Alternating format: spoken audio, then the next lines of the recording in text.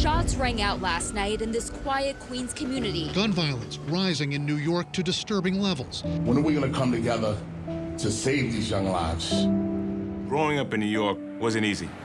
It was definitely a challenging environment, you know, going to school, seeing crack vials on the curb, you know, seeing people hustling. There's so many minefields that you have to try to navigate around, from gangs to drugs to guns. It was dog-eat-dog world out there. Either you tough or you gonna fold, and we wasn't folding. Basketball served as an outlet for me. It was a therapy. I didn't have my mom, my dad, my brothers. This school, it was almost everything to me. Being in this building, practicing, I think that saved my life. Basketball at Cardozo, I think, does have a big part of protecting the kids from the streets, because I'd rather see a kid shoot a basketball than shoot a gun.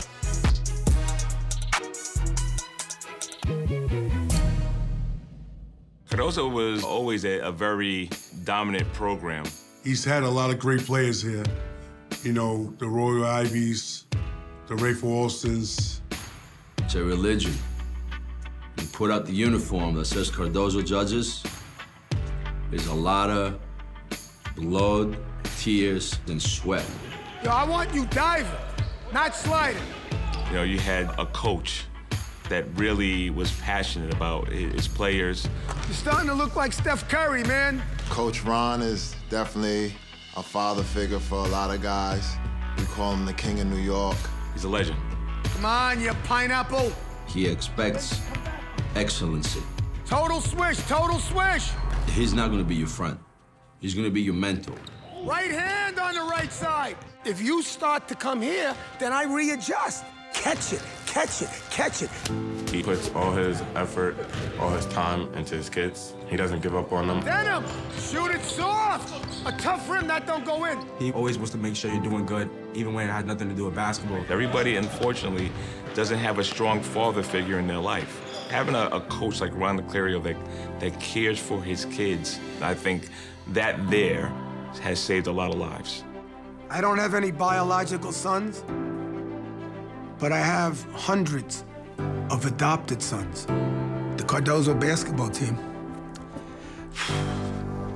is my family.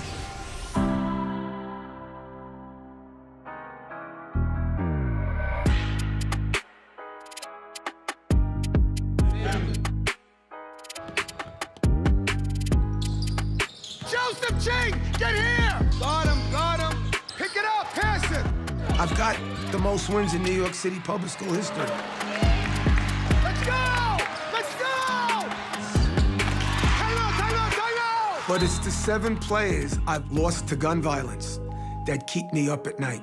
My mission is to teach my players that violence does not fix the problems. Something that I've learned from Dr. Martin Luther King Jr.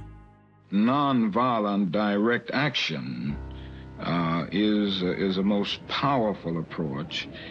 My dad, Dr. Emil Niclario, saved his life when he got stabbed in Harlem.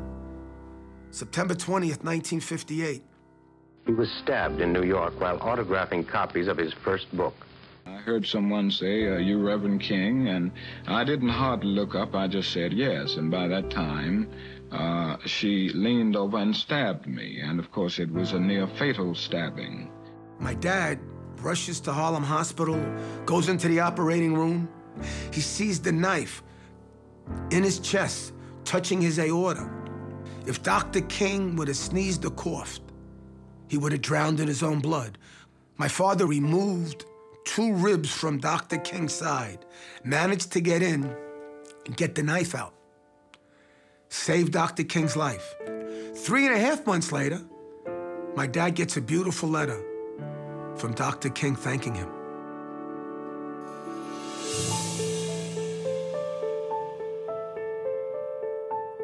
Dr. King inspired me when I was young because there would be phone calls that I overheard my dad speaking, and it was to Dr. King. I remember one time the phone's ringing. I answer the phone. So they're yelling, who's on the phone? Who's on the phone? So I yell back, I'm not sure. Some guy says he's a king. When I met Dr. King, I was really, really young. Dr. King tapped me, he said, Ronnie, my name is King, but I'm not a king. We will continue to protest in the same spirit of love and nonviolence and passive resistance.